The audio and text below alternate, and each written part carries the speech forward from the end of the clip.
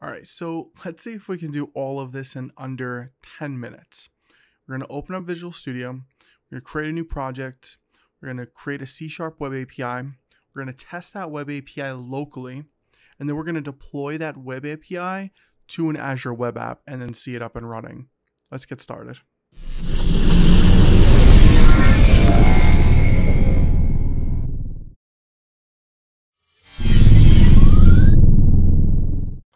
Full disclosure here, I've never created a web API specifically for C#. I've only built like .NET Core web apps, but not specifically web APIs. So this is going to be new for me. If it's new for you, great. I hope you enjoy. So I'm going to open up Visual Studio 2019 here. Then I'm going to create a new project. If you don't have Visual Studio installed, you can just go to like Google or something and then just Google Visual Studio Community Edition. That one's 100% free. Or if you want to pay for it, that's cool too. So what I want to do is I want to use the ASP.NET Core web application. I don't want to use the .NET Framework. .NET Framework is specific to Windows, and we want to make sure that this is more open source and available across platforms. So what I want to do now is I'm going to choose web application. Now this is very similar to like if you've just created web apps in the past, but what I want to do is I'm going to name this JL Web API. Now the key difference here, again, if you've built them in the past, like typically you would just choose web application if you're just building a web application, or you could choose like React, Angular. But in our case, we want to choose API. So this is going to build the API web application itself. And that's exactly what we want to choose. So this is pretty interesting. What these advanced settings here is, number one, it's going to configure HTTPS for us. And then number two, it's going to enable Docker support. Now, I think I've seen this before where if you enable Docker support, it's going to attempt to download a like some sort of Docker image for .NET Core if you don't already have one. Well, let's see. So we're going to click create here. And then this is going to open up our Visual Studio. We're going to see some like getting started here to build, to deploy, learn the IDE that's needed. And yep, this is exactly what I was referring to. So what this is doing is, it's actually pretty cool. As soon as the project opens, like you don't even have to do a .NET run or anything to build or restore, nothing. Like this is just going to automatically start creating this Docker file for you. And then what it's going to do is it's going to pull down everything that's needed, like from a Docker image perspective. Now, it looks like I have a warning here. You're building a Docker image from Windows against a non-Windows Docker host. All files. Okay, cool. So this is just letting us know about the permissions, which is fine. I don't think we care about that right now at the moment. This is just more of like a dev environment anyway, so that's fine. You can check on any connected services if you want to. You can publish, right, which is, you know, what we're going to end up doing at some point. Now, what I want to do is manage Nuget packages. So I'm just going to browse here, and what you can do here is just search for anything that has like web API related, right? So say you want to download this package here, you can go ahead and do that. Anything that you'll need specific for web APIs, it's not going to come by default. So you'll just have to install that Nuget package there. And then let's see what else we got. So I'm going to close out of here. I'm going to open up my program.cs. This is going to be like super basic.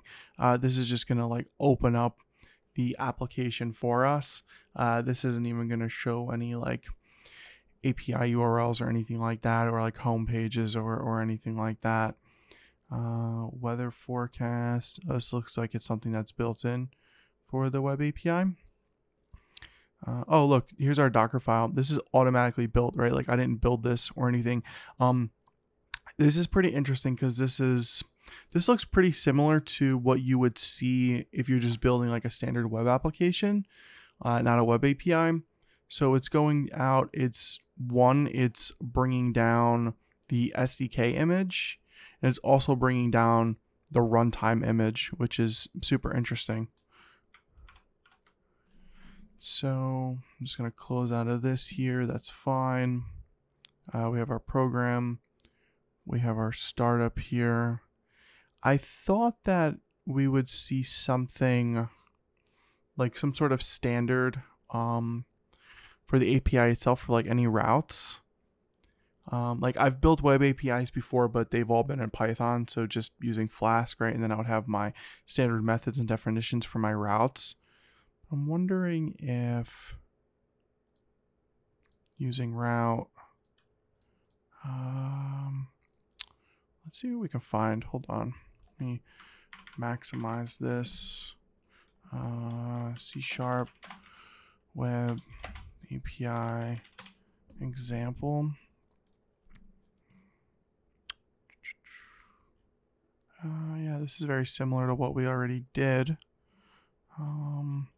This just looks different. It looks like this is this is Visual Studio 2017. That's why it looks different.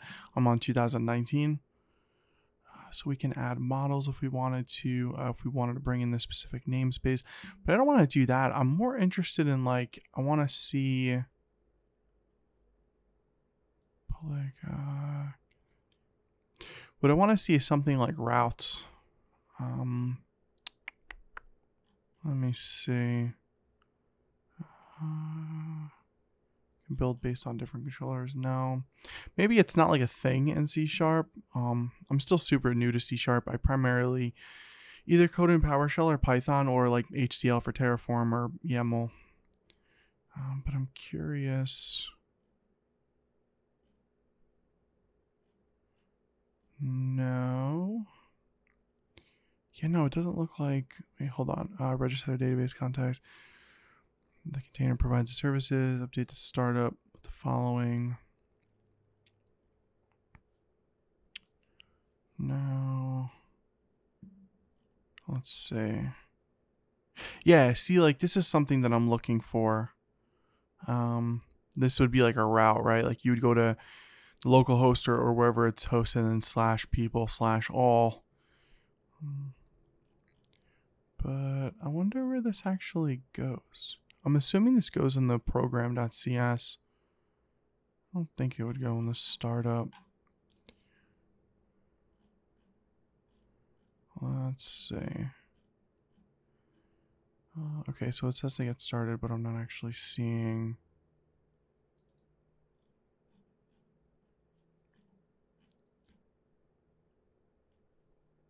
API to do items. Yeah, see, so they're going to that path.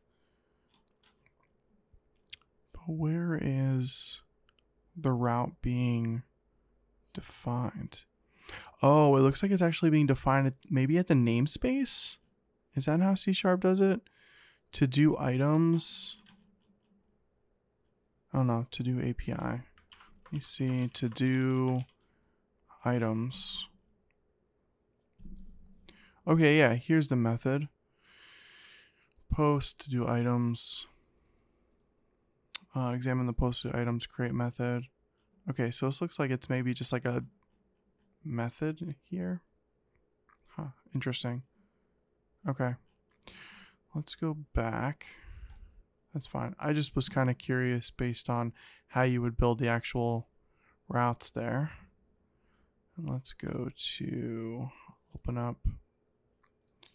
Maybe I could do it from here. Let's see. Whoop. Did not mean to do that. Okay, cool. Yeah, let's just I'm gonna open up Windows Terminal here. It's a little bit bigger.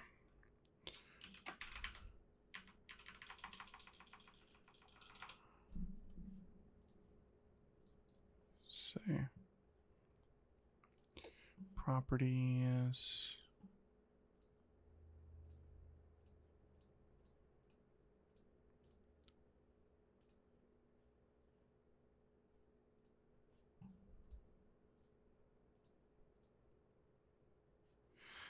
Okay, sources, repos. That's where I wanted to go.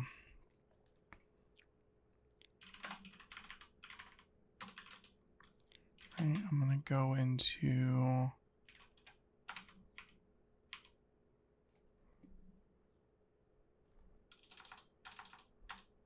I forget what I called it. MJL Web API. Okay. So, CD... Okay. I'm gonna run.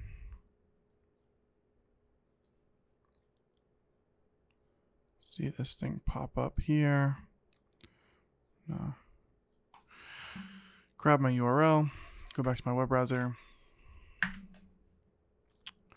And then, oh, nice. Huh. Interesting. You know what? See, so that's why I'm pretty sure there's some sort of route. But it doesn't show me. Like, this is obviously up and running, but I wonder if you need to like add the route in somewhere first. So I'm gonna try this again. No. So let's go back to CSharp code.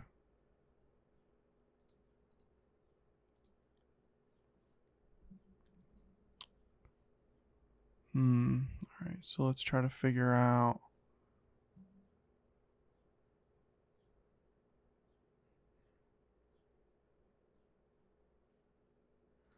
This is interesting. Let's see. Yeah, those are definitely the URLs. Oh, wait. Launch URL / weather forecasts. Haha. Maybe. There it is. Nice. Okay, so that is where. So this is where like your API is actually going to be, right? So then I wonder, just out of curiosity, then if I change this to like Mike's website, I have no idea if this is going to work, but let's see. So, go back here. And .NET run again. Nope. Didn't work. Okay. So that's not the way it works. Oh no, wait, hold on. What happened? Wait, back.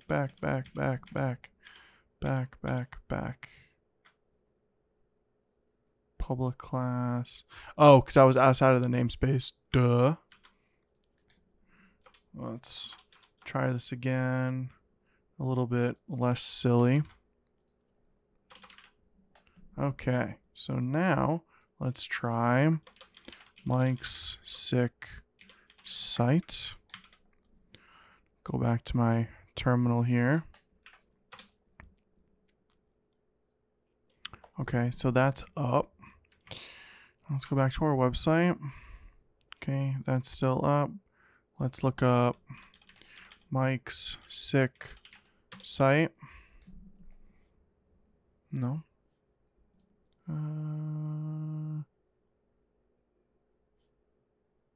Weather forecast was the one we did before, right? Weather forecast. Okay, yep, that brings it up. So let's go back here. Public class. Okay, this must be set somewhere else. So hold on. Do I have like pages or something? Weather forecast. Oh, launch URL, blah, blah, blah. Okay. There it is. So, just out of curiosity. Nope. Let's do 6 site. I'm in the launch settings. It looks like this block of code here is what's pulling up the URL. So I'm going to stop my site, rerun it. And then now this shouldn't work. Oh, it still does work. Is it cached or something? Hold on. Darn. Did I save this? Definitely saved it. Oh, I wonder if I need to like rebuild the Docker image. That would be interesting. But I feel like it shouldn't have to. I don't. Here we go. That's why. Okay. So. Yeah. See, it is actually building from this Docker image, and that's why this works. Okay, interesting. So then, well, I wonder if I just do this. Let's see. Okay, let's try it again. Do our .NET run here.